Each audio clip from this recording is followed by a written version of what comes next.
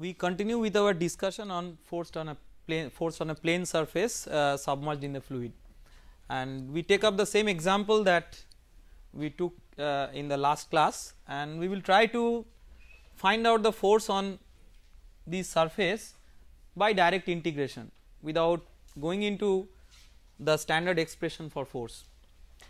So, here if we recall, what is the objective of this problem is to solve that what is the force that is required to keep this gate stationary, and to do that what we required is to find out the moment of the distributed forces acting on this semicircular plate with respect to the hinge point O.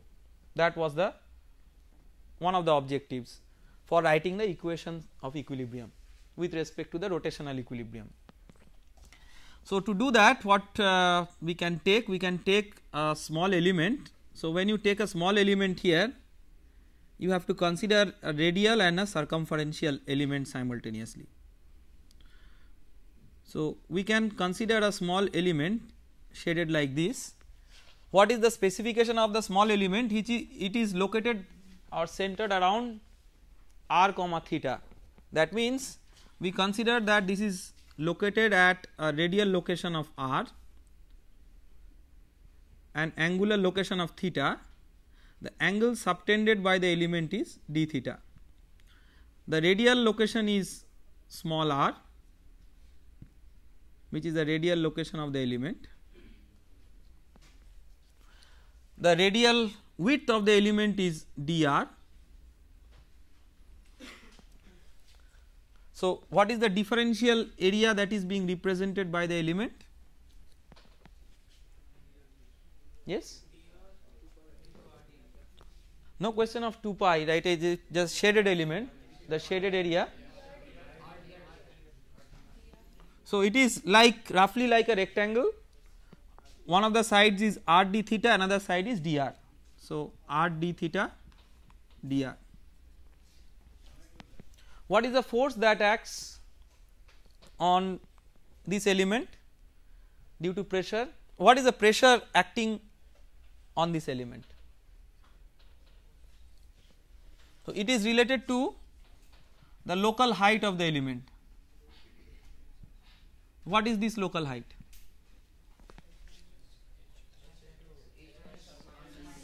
So, capital H is the total height minus small r sin theta.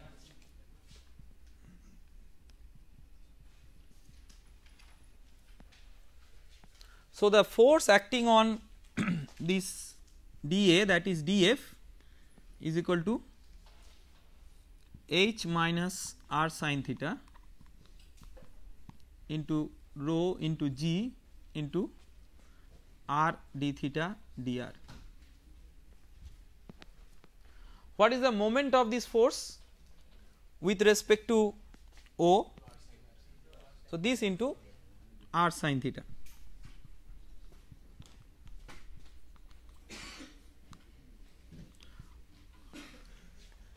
So, if we can break it up into two terms, multiply this by sin theta r sin theta. So, it will be H r square sin theta minus r cube sin square theta, that into rho g d theta dr.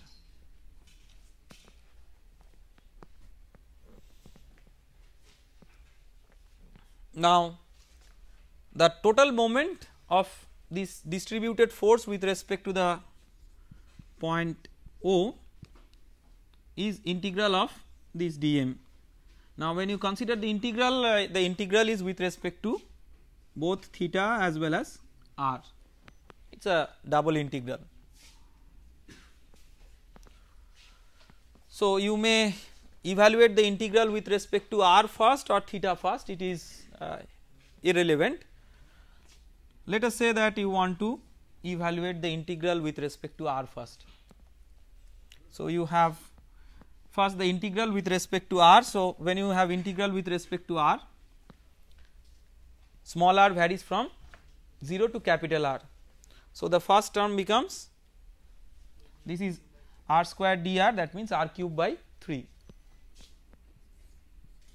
So, this we are integrating with respect to r sin theta minus, this is r cube dr. So, r to the power capital R to the power 4 by 4 sin square theta d theta. Now, integral with respect to theta. What is the limit of theta? 0 to pi. So, the remaining work is very simple, I need not complete this one, these are very simple integrals and you can complete yourself. So, once you complete this integral, you will get an expression for resultant moment of the distributed force with respect to O in terms of H, capital R, and of course rho and G, and this resultant moment is equal to what? Capital F into capital R. So, that will tell you what is the value of capital F. Okay. We have seen that why it is so, because all other forces acting through it will pass through O. So, they will have no moment with respect to O. So, this is just like these are the two counteracting moments. So, this example shows that whenever you have force on a surface, it is not necessary that you have to go by the formula that we have derived. You may as well take a small element, consider pressure distribution over the small element and find out what is the resultant force due to that pressure distribution, resultant moment and so on, by fundamentally integrating it over the entire area without going into the formula. Okay. Next, what we will consider is force on a curved surface. Now, can you tell me that what is the fundamental difference, or what you expect the fundamental difference to be as compared to the force on a plane surface? How you expect force on a curved surface to be different conceptually? Force on a curved surface. Again, what is this surface? This is immersed in a fluid at rest, so that we are not repeating. So, the surface may be something like, let us say the surface is something like this.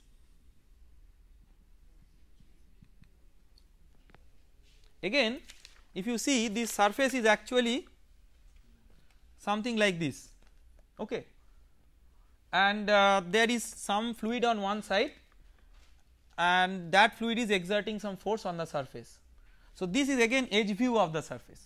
Earlier we were concentrating on force on a surface like this, which is a plane surface. Now, it is a curved surface. So, you can understand the geometrical difference, that is fine. Fundamentally, in terms of basic mechanics, how do you expect these to be different as compared to that for force on a plane surface?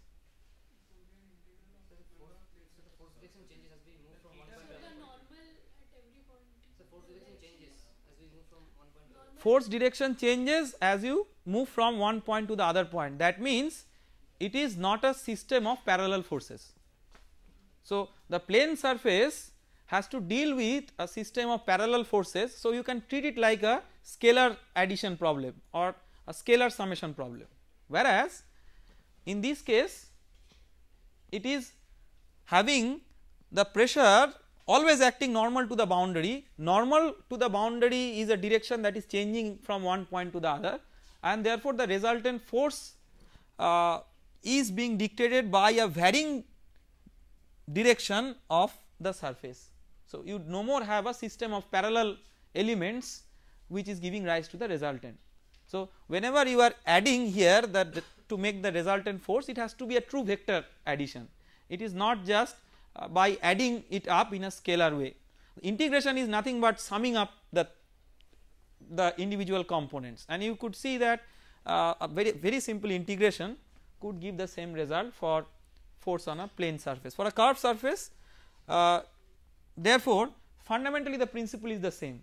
that is you take element of the curved surface, you find out what is the force acting on it, the force acting on it will be normal to it, you may break it up into components, horizontal and vertical components.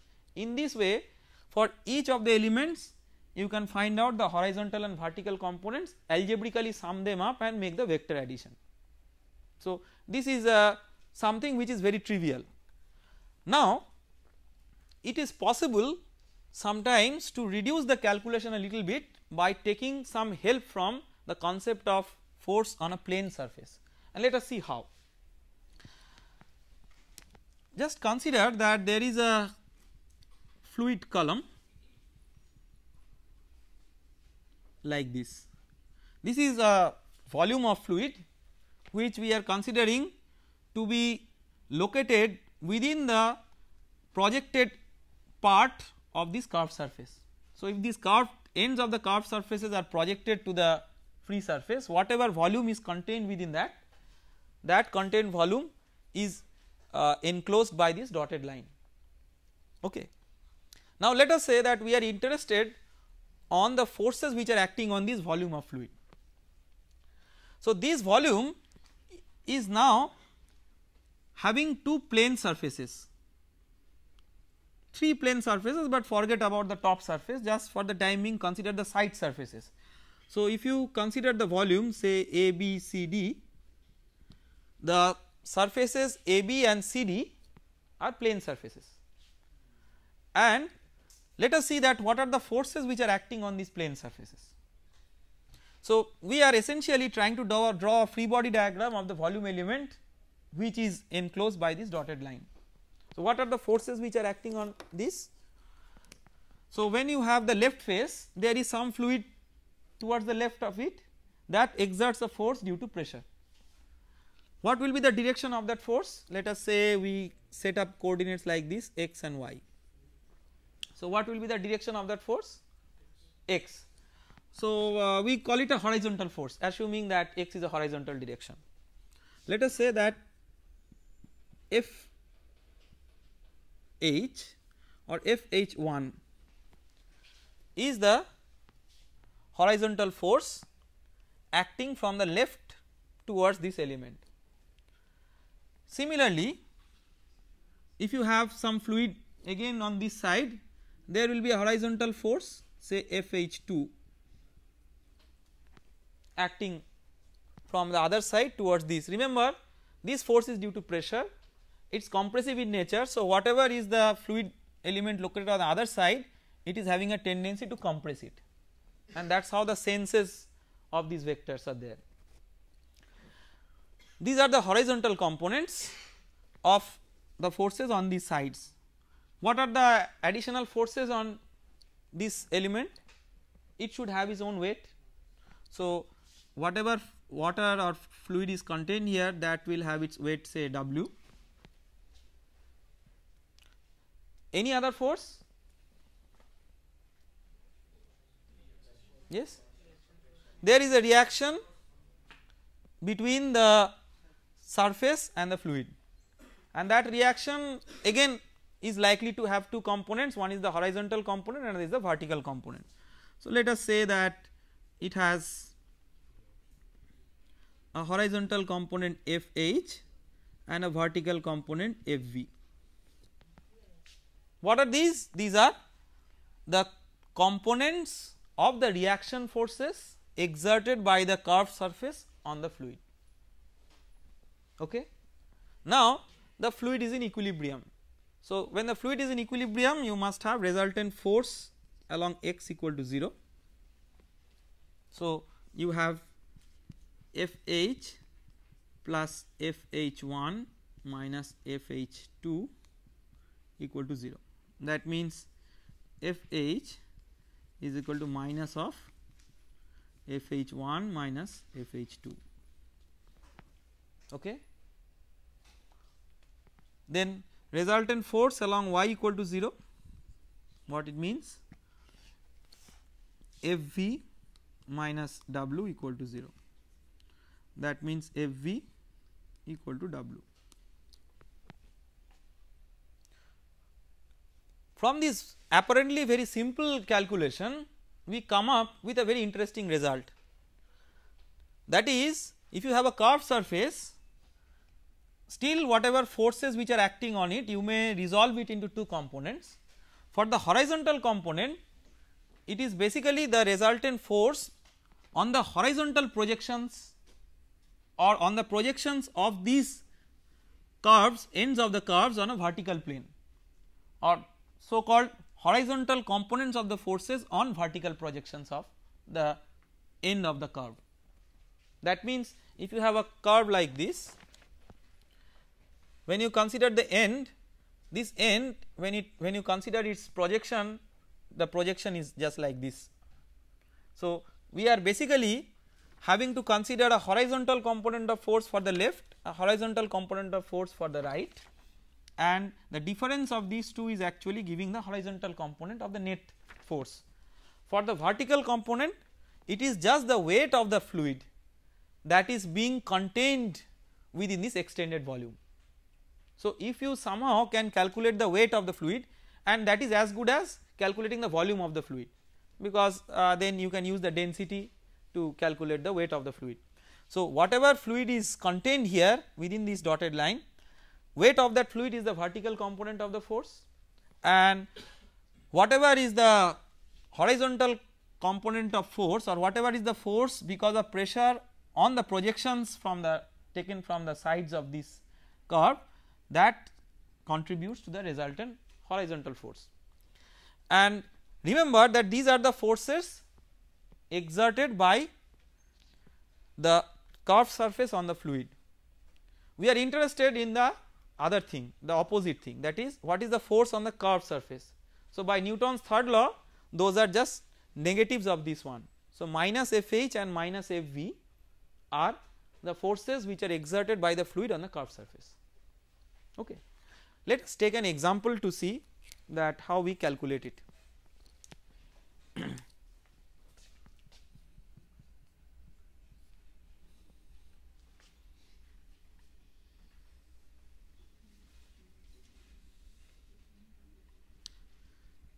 Let us say that we have a long circular cylinder and you have the free surface of the fluid in this way. So, on the left side this is the free surface, on the right side this is the free surface, and the solid material is a circular cylinder, long, its length is perpendicular to the plane of the board. We are interested to find out what is the resultant horizontal and vertical component of force exerted by the fluid on the cylinder. Okay. So, what we will do is we will give some names of, or we will give some markers to important parts of the surface, say the 4 important points A, B, C and D, and we will consider the forces acting on this curved surface one by one. So, first let us consider the force acting on AB. First let us consider the vertical components of forces, then we will do the horizontal component. So, for vertical component what we want? We should raise projections from the end of the surface till it reaches the free surface. Whatever is the volume of the fluid contained within that, it is the weight of that, fine. So, for the part AB it is like this. Next let us consider the part BC. So, when you consider the part AB and you know the vertical component of force, is it downwards or upwards? It is downwards. I mean, from common sense it is clear that the pressure is being exerted in such a way that its vertical component is downwards. Now, consider BC. So, for BC what we do, again we raise the projection from one end, it is like this, from C we raise the projection up to the free surface. So, whatever is the volume that is contained within this. So, what volume is contained within this?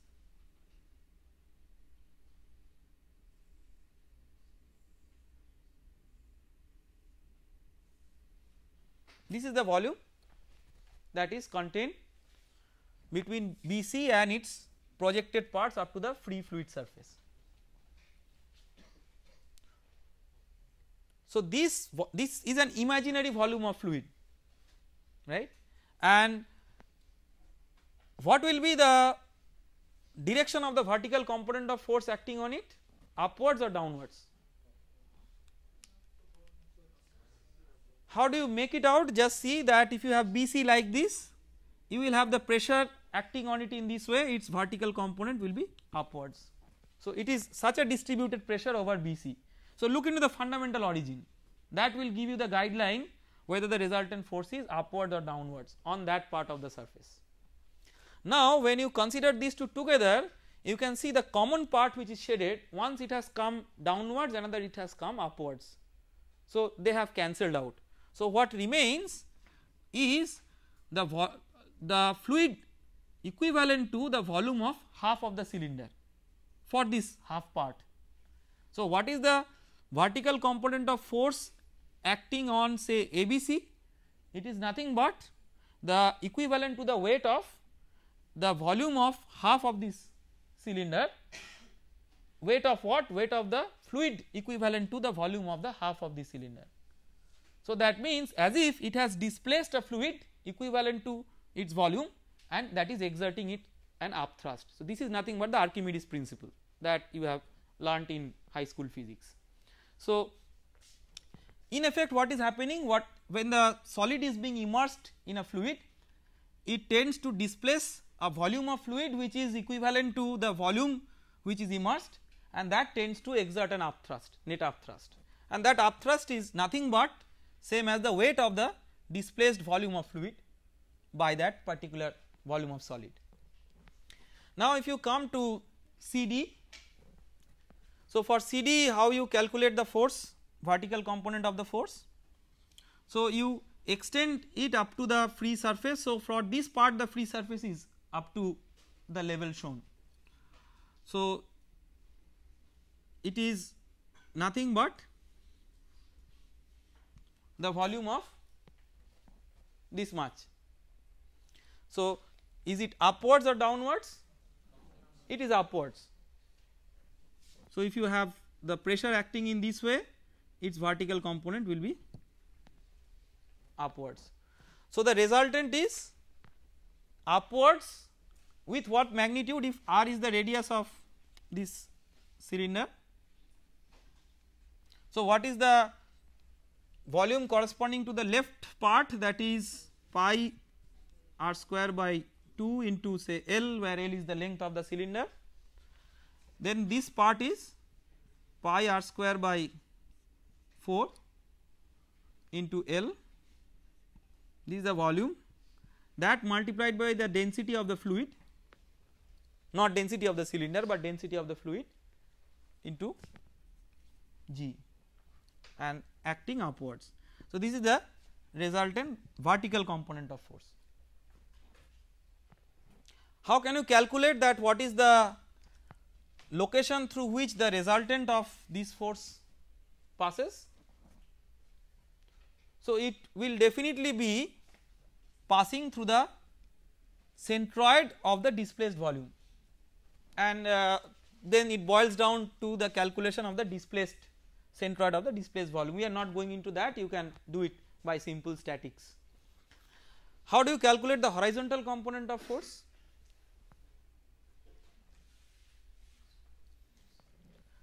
So, again you have something in the left and something in the right. So, when you have this ABC, on ABC what is the horizontal component of force? Let us say that is FH1, just following this symbol, and on CD there is a horizontal component of force, say that is FH2.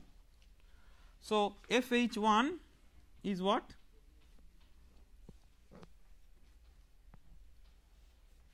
What is its projected area on which you are considering that, because this is now equivalent to force on a plane surface.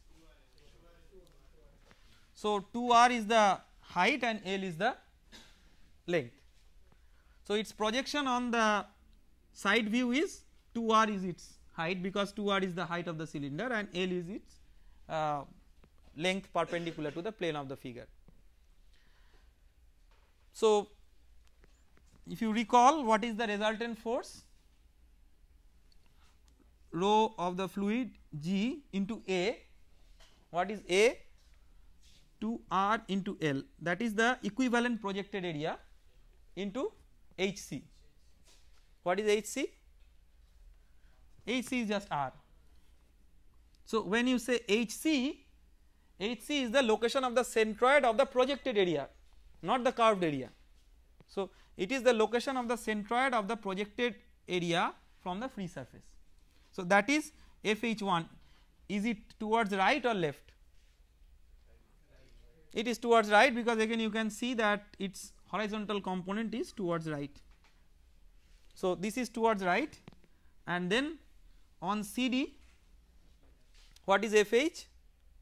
First of all, it is acting towards left, its horizontal component. So, we put a minus sign, again rho G. What is the projected area? Into R into L into R by 2, which is the location of the centroid of the projected area, vertical location from the free surface.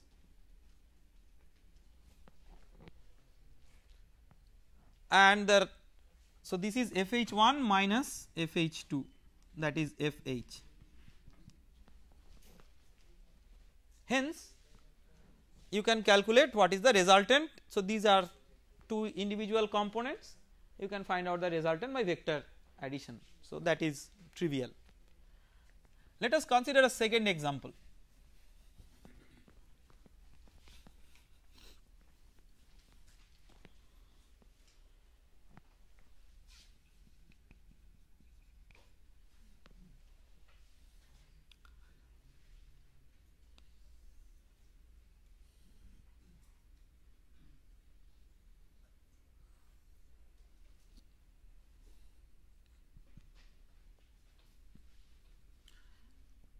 Let us say that you have a curved gate, instead of a plain gate you have a curved gate, and there is fluid on one side of it. Say you have fluid on this side, there is a free surface of the fluid given by this, and this fluid tries to exert some force on this curved surface, and there is some balancer. So, there is some external force which is applied here to keep it in equilibrium, and the location of this external force is given by this H, and the depth to which this fluid is filled up is capital D.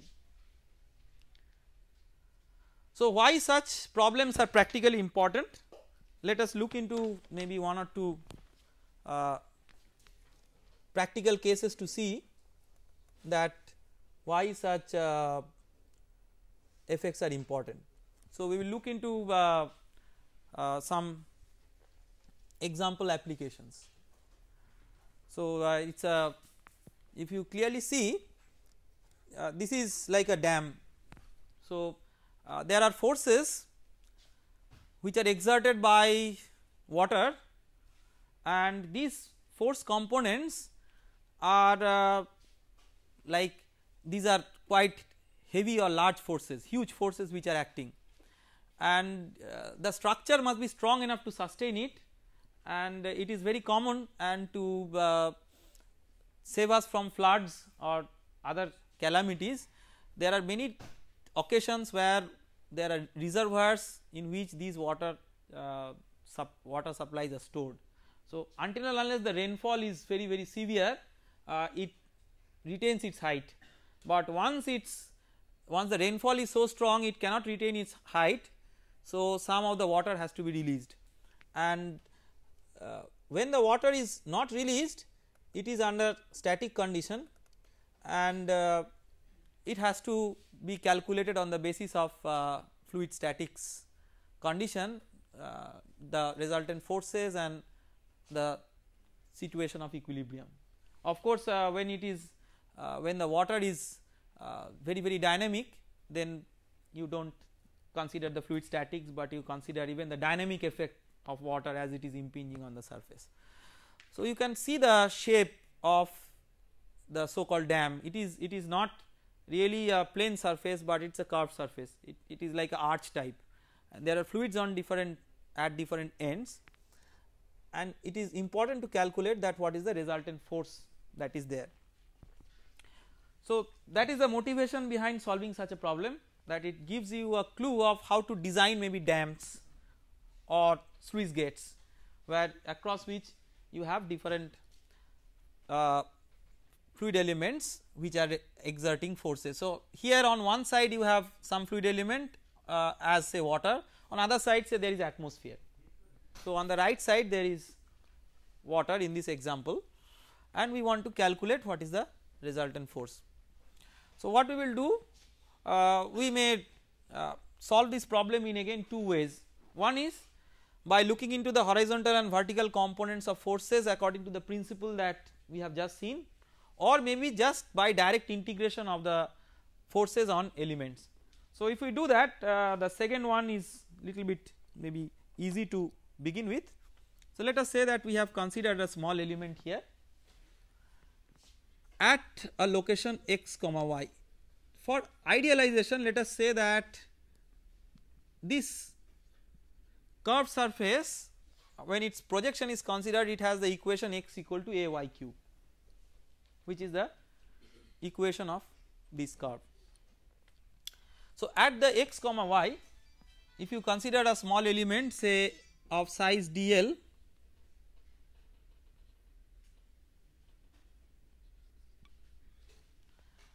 then what is the resultant force due to pressure on this dl? First of all, how do we specify this dl? Say at x comma y, we can consider a dl which is comprising of the resultant some displacement along x say dx and some displacement along y say dy. So, dl may be written as good as square root of dx square plus dy square. So, if you draw a magnified figure, if this is dl, it is like the sum of a dx along x and dy along y. If this is a small part of the curve, this is approximately the tangent to the curve at that point, at that x comma y, and so you can consider that this angle theta designates the slope of the curve, local slope of the curve at that point, where it is aligned, the dl is aligned with the tangent to the curve at x comma y. So, we know what is dl. If you know what is the width of the fluid or which is what is the width of the gate, say w is the width of the gate, then w into dl is the area on which the fluid pressure is acting. So, what will be the direction of action of the fluid pressure? It is acting in this way, normal to the surface. So, that will have two components, one is the horizontal component, another is the vertical component. So, how do you calculate the horizontal component and the vertical component? First of all, what is the force because of this? It is P into dl into w, where P is the pressure at x comma y. So, how it is related to the depth capital D? So, how can you express P in terms of the depth capital D? Yes, rho g into, so the height of this is d minus y from the free surface. This is the resultant force, but if we break it up into components, that is what is our objective, and we should break it up into components, because we cannot just integrate it like this, because the direction of such force on each element is changing. So, we cannot just algebraically or scalarly add, we should take out extract individual components and then add up the components. So, when we take the horizontal component, what is the horizontal component because of this? Yes. So, this is the resultant force. So the dl makes theta with the horizontal. So normal to the dl should make an angle theta with the vertical. So the horizontal force is P dl w into sin theta. Now if you look into this figure, dl sin theta is nothing but dy. So P into w into dy. So this, let us call this as dfh because it is just on a differentially small area. So rho g w d minus y dy.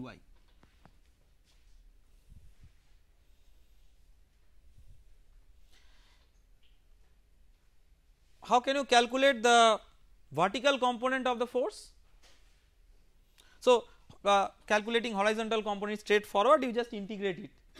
So when you integrate it, let us try to write the complete expression. I will leave the integral on you, but at least let us write the complete expression.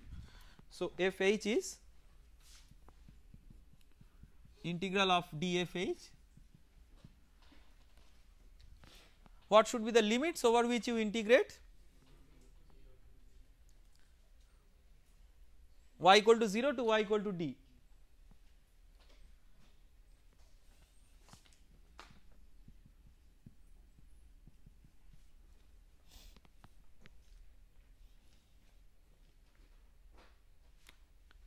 Something very interesting, it shows as if this is independent of the function of the graph x equal to a y cube, it does not matter what is x, and intuitively it is supposed to be that way, because when you take the projection of the surface in the side plane, does not matter how it is curved because the projection will always be straight. So you just require to know the extent of the depth, and you can verify that this will be nothing but the projection on the surface, which is basically a surface projected on a vertical plane, and the same horizontal component of force will come out with that exercise. What about the vertical component of the force?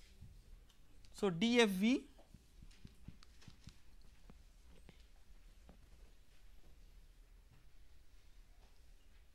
what should be the vertical component of the force? So it is P dl w cos theta. So rho g to d minus y into w. What is dl cos theta? dx. So now you may express either x in terms of y or y in terms of x. The function is given, and if you integrate, you will be getting the total vertical force. So Fv is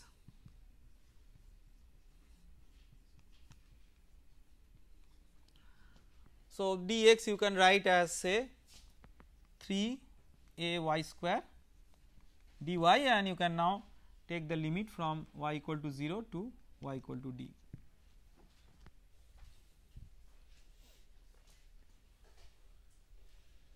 We will not go into the integration in details because it is a very simple integration, and it is not worth to waste time just on that, but we will focus on something which is bit more important.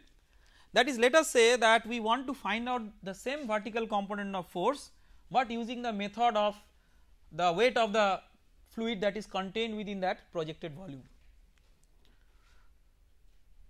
One way to see that whether it is correct or not is that if we find out that weight and we come up with an expression, it should be same as this one. So that you can of course find out the weight and check that the expression at the end is same as what you get out of this integral. But even before that, how you qualitatively assess it. So what was our method? You project from the corners, vertical lines which meet the free surface or its extended form. So, one line projected here, another it becomes a point, and it should be the shaded volume of fluid. If I were in your place, the first question that would have come to my mind is there is no fluid here. So, how can you claim that this shaded volume of fluid will give you the, or weight of this shaded volume of fluid will give you the vertical component? So, just think in this way. Let us say that this is a curved surface, and let us consider that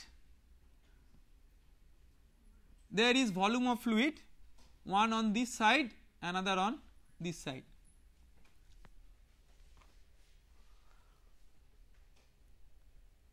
If that was the case, then you can see that in a static condition it is naturally in equilibrium, because whatever is the force due to pressure from one side, the same is the force due to pressure on the other side. So, the two sides are keeping it in equilibrium. Now, when you do not have a fluid here, that means that this part is like minus, it is subtracted. So, it is a condition equivalent to a deviation from equilibrium because of a lack of presence of this rather than the real presence of this. So, the deviation from equilibrium is because of this equivalent volume of element which is in the upper part. Okay. So, if you calculate that volume of fluid and find the corresponding weight of that, you will see that you will get it exactly the same as this one. Okay. And you can clearly tell that what should be the direction of force acting on, vertical component of force acting on this, upwards or downwards? Upwards, because the vertical component of this one is like upwards, I mean directed in this way. So, it is not apparently the vertical component of this shaded volume of fluid, because it will appear that if there is a volume of fluid here, its weight should act downwards. You have to remember it is an imaginary volume of fluid and it is just giving you the equivalent volume that needs to be employed for calculation of the vertical component of force. The exact sense of the force has to be determined from the physical meaning of this type, that is, so if you subtract a kind of volume like this, it is as good as extra upward force, because something is missing, some weight is missing from the top. Otherwise also from the direction of pressure itself it will follow. So, either way, whenever you are calculating either by the fundamental method of finding force components on individual elements, summing the vector, summing them up, that means summing up scalar forms in terms of the x and the y or the horizontal and the vertical components, or finding out the vertical and the horizontal components by the alternative method that we have seen, whatever is it, you must ascertain the correct sense from the physical condition, and that will not always be dictated by the rule base. It will come from the consideration of where is the volume of fluid that is present, is exerting the force, and what is the sense of that force when it is exerting a pressure on the element. So, that consideration should give you the proper sense of the vertical component of the force. Okay. Now, we have considered forces on or force components on plane and curved surfaces. We have seen that there are some simple ways by which we can evaluate these force components. Now, what we have assumed is that when the surface is put in the fluid, the surface is in equilibrium and that equilibrium is not disturbed. But if there is a slight tilt because of whatever reason, then that equilibrium may be disturbed, and if that equilibrium is disturbed, what will happen we have to understand. So, we have to now go through the concept of stability of floating and submerged bodies.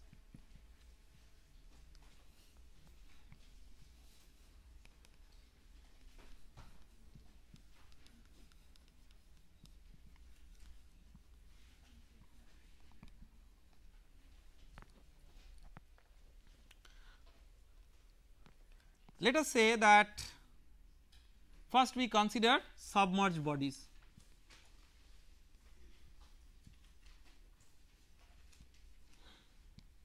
So, submerged body is something which is completely immersed in the fluid, and floating means a part is at the top, I mean above the free surface and the part is below the free surface.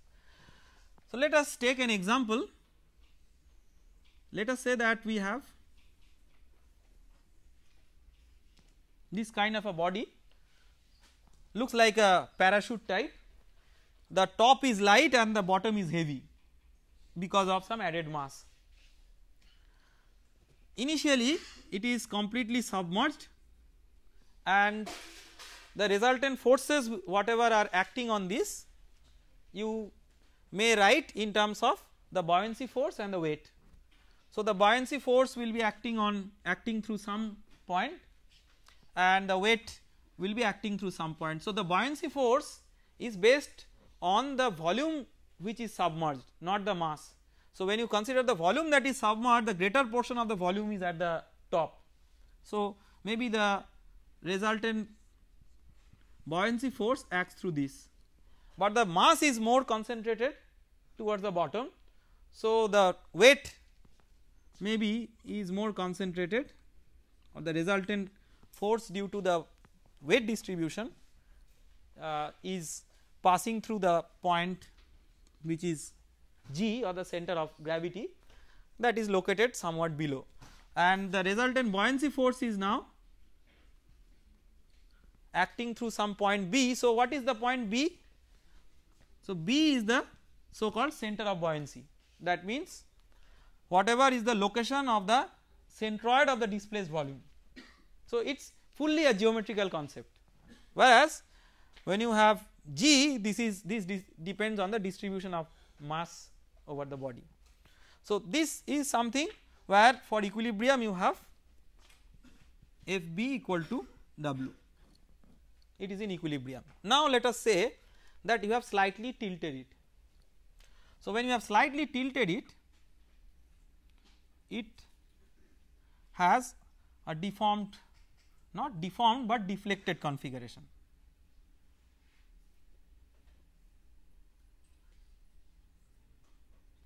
Like this. So, its axis has got tilted from the original vertical one, maybe because of some disturbance. Now, the entire body is within the fluid, therefore, the location of the center of buoyancy and center of gravity relative to the body does not change, because the entire body is within the fluid itself. So, if you have say this as G, this still remains as G, if you have this as B, this still remains as B, because it is already totally within the fluid.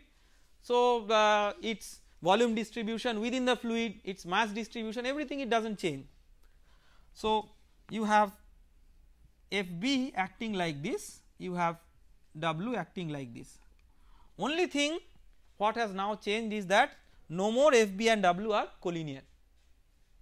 So, when they are not collinear, they will still be equal and opposite forces, but not passing along the same line. So, it will create a couple moment. So, what will that couple moment try to do? So, if you see the sense of this couple moment, what it will try to do? So, the weight, so it will try to create a rotation like this, which is shown in the figure, if you look into the senses of the forces. And this rotation, what it will try to do? It will try to bring it back to its original position or configuration. So, we call it a restoring moment. On the other hand, if G was above B, then this would have been downwards and this would have been upwards, and that would have tried to increase the angular displacement even further. So, what is the hallmark of a stable equilibrium? That is, if you have a slight displacement, it will try to come back or be restored to its original configuration. So, this type of situation ensures that it tends to come back to its original configuration.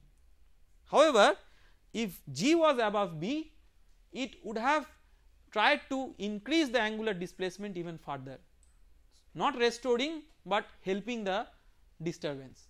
So, in that way it will be unstable equilibrium.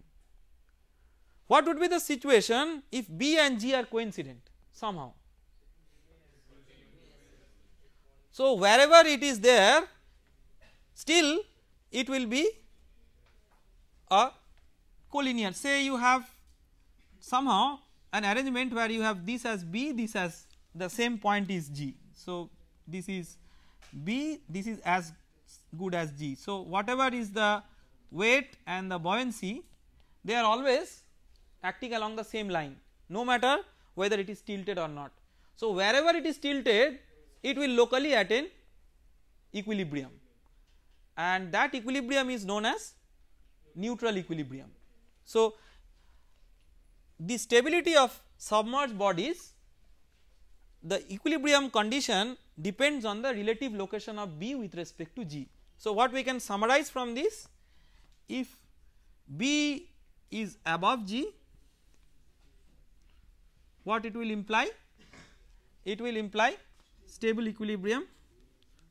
If B is below G, it is unstable equilibrium, and if B coincides with G, that is neutral equilibrium.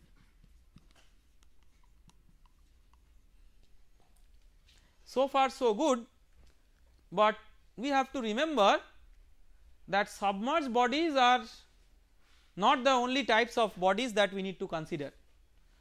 Many practical examples are cases of floating bodies like ships. So, a part is within the fluid and a part is outside the fluid. So, what will be the situation for that? Let us take an example. Let us consider a floating body. So, when you consider a floating body,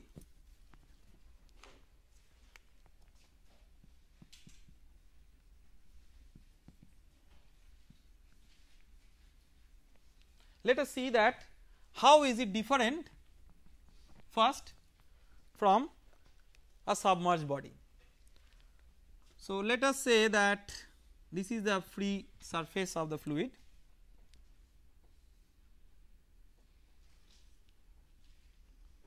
this is the body which is floating, something like a boat shape or similar to that.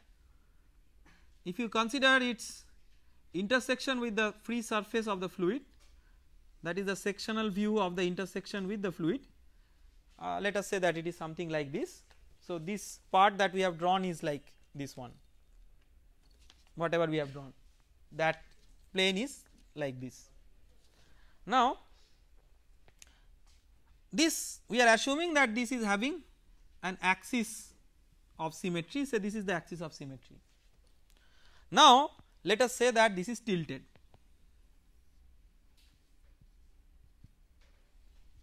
Let us see what happens when this is tilted. We will assume that it is tilted very slightly, because when we test the stability, we just give a small displacement and see how it responds to the small disturbance. So, we just tilt it like this,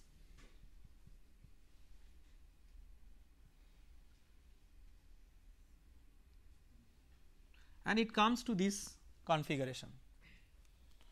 So, whatever was the line of interface before, now say that line of interface has, with relative to the body, whatever was the line say AB, now say it becomes A prime B prime. If it is symmetrical with respect to the axis over which it tilts, you will see that one interesting thing has happened. What is that interesting thing? Some new part has gone down into the fluid, some new part has come up, and if it is very symmetric, these two parts are of same volume. So, the volume that was earlier immersed is still the same, but the distribution of the volume has changed. So, once the distribution of volume has changed, what has happened? The center of buoyancy has changed. So, there is no sanctity with respect to the location of the center of buoyancy, that is very very important. So, for the submerged body, when you have the location of the center of buoyancy relative to the body it does not change, whereas when you have a floating body, depending on its tilted configuration there will be an extent of dominance of one side of the body relative to its immersed condition with respect to the other, and accordingly there will be a bias, that there will be a preferred side across which the center of buoyancy will be moving. So, the center of buoyancy cannot be one of the fixed parameters with respect to which we may decide whether it will be stable or not, that is the first thing. So, the stability criteria for submerged body will not work. So, whenever we are trying to learn something new, we have to understand that why are we trying to learn it afresh. I mean, if the same criteria for submerged body would have worked, we would have not gone into this exercise. So, first we are getting that motivation, that how or where is the difference. The difference, again I sum up, is like this: the center of buoyancy location is now not fixed with respect to the body, but it goes on evolving as the body is tilting. So, let us say that the center of buoyancy now comes to this position, say CB, center of buoyancy. We expect that it will be coming towards this direction because it is now more tilted towards the right. So, more part of the body is now into the fluid towards the right. So, you have the center of buoyancy in this way. So, you have the resultant buoyancy force like this. The center of gravity is something which is fixed with reference to the body, that does not change. So, if the center of gravity earlier was say relative to the body here, let us say that the center of gravity is still here. So, the weight of the body is like this. So, now again you can see that there is a couple moment, and whether it is restoring or helping, it depends on that whether it is, if it is extended, where it will meet the axis. If it meets down of this one, then it is one way. If it meets above G, it is the other way. So, where it meets the axis, that point is known as meta center. So, in our next class we will see that what is the consequence of this meta center and how the location of the meta center will dictate the stability under this condition. So, it is not the center of buoyancy that is important here, but the location of the meta center relative to the body is what is going to decide whether the body should be stable or not for a floating body. That we will take up in the next class. Thank you.